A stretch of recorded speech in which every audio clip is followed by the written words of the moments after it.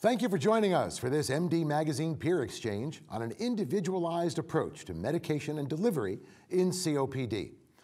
Optimal management of chronic obstructive pulmonary disease goes beyond selecting the right medication.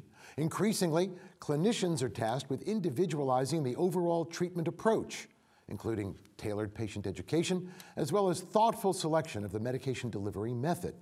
Well, this MD Magazine peer exchange panel of experts is going to provide a better understanding of the heterogeneity of COPD and to discuss how this should impact management.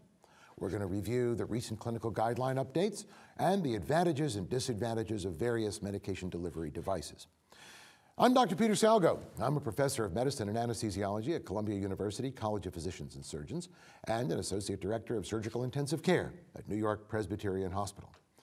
Joining me for this panel discussion are Dr. Antonio Anzueto, a professor of medicine at the University of Texas Health, San Antonio, and section chief of pulmonary critical care at the South Texas Veterans Health Care System.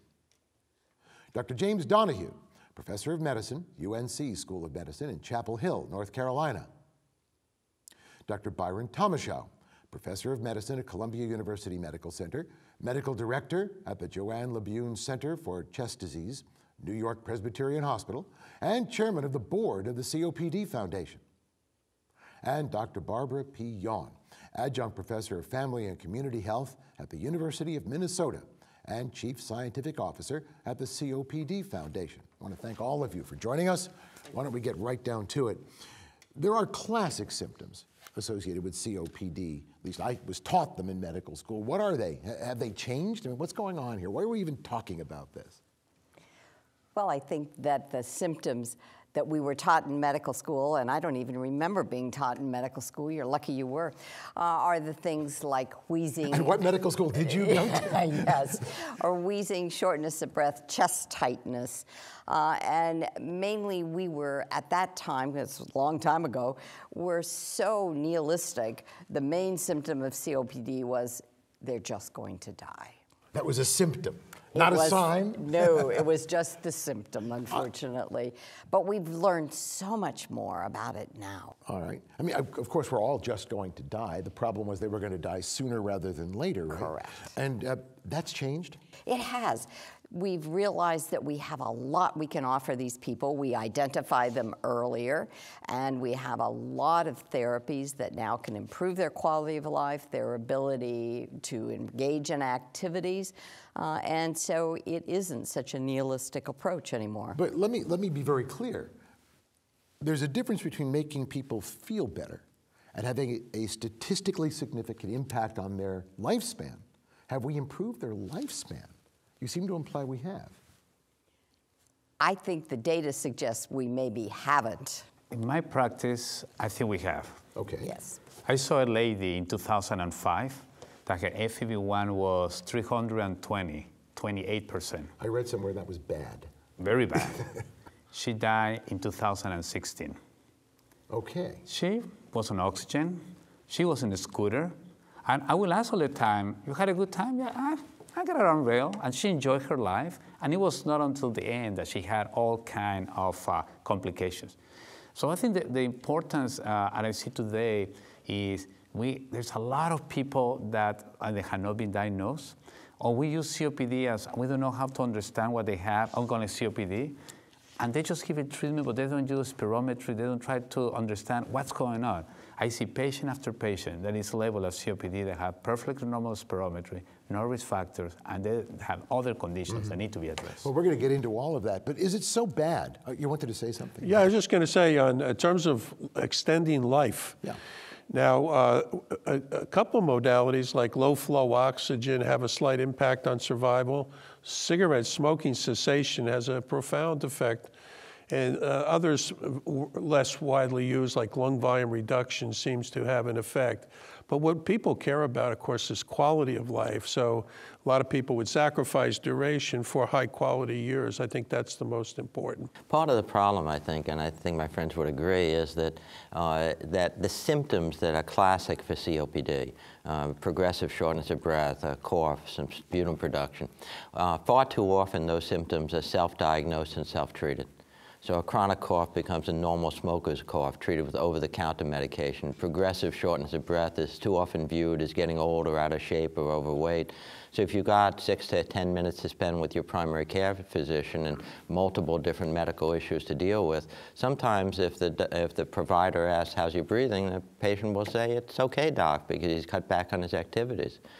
It's been a real problem because as opposed to chest pain or intractable headaches or terrible diarrhea, which gets people pounding on the desk for something to help, when you can cut back on your activity and be less symptomatic, you tend to make less of an issue of it. And it's the reason why all of us tend to see these people a little bit later in their course, which is not when you should see them. It reminds me of claudication. You're always taught to ask about claudication for peripheral vascular disease. Patients deny it because they've stopped walking. They've stopped walking. Yeah. Well, and I think that's what you ask them. You don't ask them just, are you having trouble with shortness of breath activities? You ask them, what are you doing differently? What can you not do now that you could do 5 years ago without being short of breath?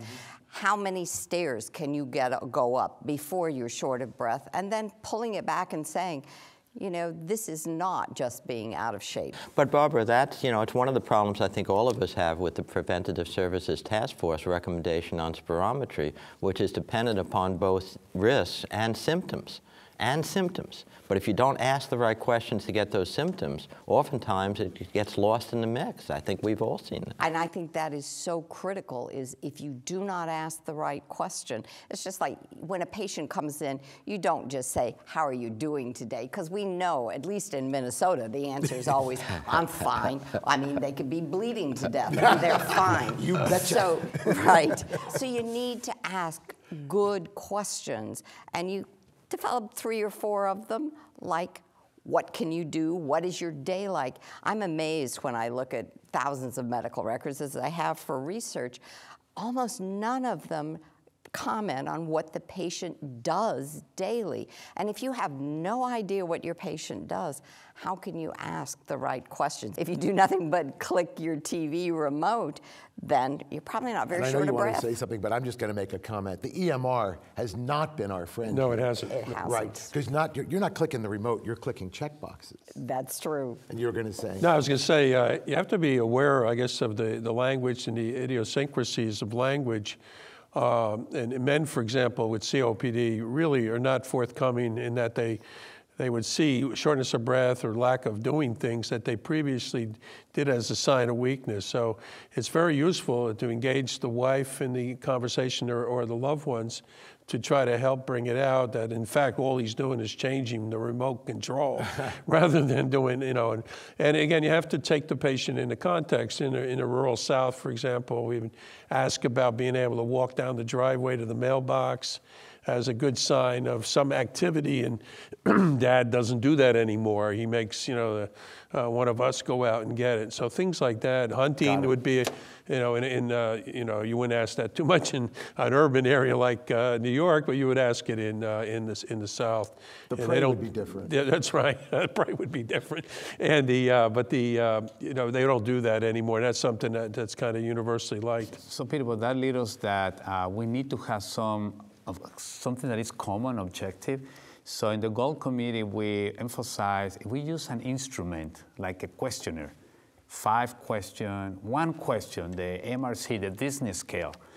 In my practice, what I do is when patients come and register, my nurse handle that to them while they're waiting. So they fill them up. Normally I'm running half an hour late. So when I see them, I say, listen, I'm sorry I'm late, but you already work for me. So give me that piece of paper. So I have numbers.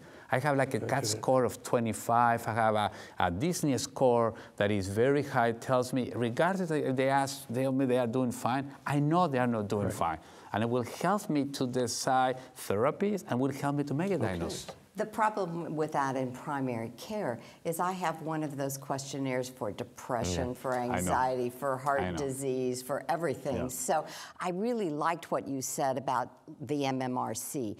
Now, there's only 5 categories. You can learn them pretty quickly, and you pretty quickly learn number 2 is the most important. So I just start by asking them, how do you do with walking? Can you walk as fast as other people your age? Can you walk as fast as you could 2 years ago? And something like that really goes back to one of those scores. And then If I find it's abnormal, then maybe I'll pull out the cat.